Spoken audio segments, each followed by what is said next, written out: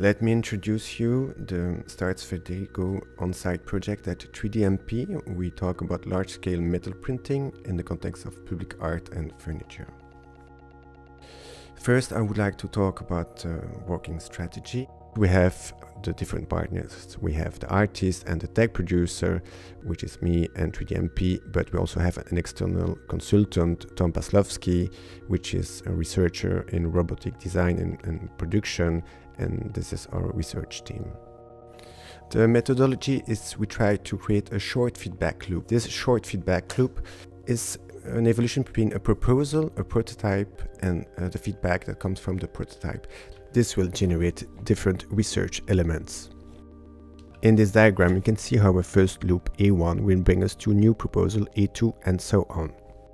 For proposal A, we would like to use the 3-axis machine, work with a parametric design, base it on a variable building bring and its multiple use. It should also work at multiple scales, have different outputs from design to architecture, and we also develop a custom CAD tool.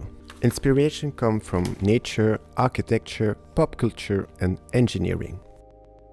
For the design, we use a parametric design strategy, starting from a surface, which can be variable, to a procedure to develop the output, which is the printing data, and the post-processing data, and the visualization to see the object in real. This is a first version, as we would like to work on different scales, and so we are now at the scale of a public art object in the context of public furniture. The second scale is the large one, which is more something about architecture or public art installations. Before we can go to prototyping, we need to find solutions to have this object printed, knowing that the 3-axis machine is limited to an overhang of 30 degrees, which is the blue area needs to have a support. This is this first prototype. The feedback from this first prototype is the following one. Can we find a more innovative way to go over the 30 degrees overhang limitation? Proposal A2 is the use of a variable geometry to avoid this 30 degrees surface overhang by modifying the geometry.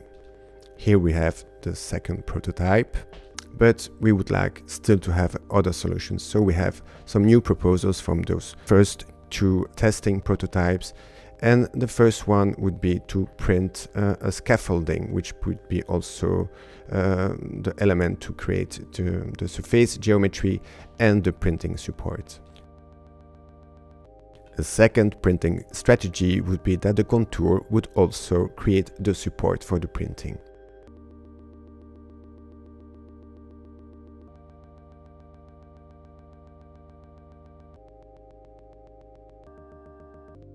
Proposal B, we try to stay within the existing printing limitations. The design should be a modular element, and we try to have a commercial output from this. So here you can see the object, which is a bench, and the different views from it.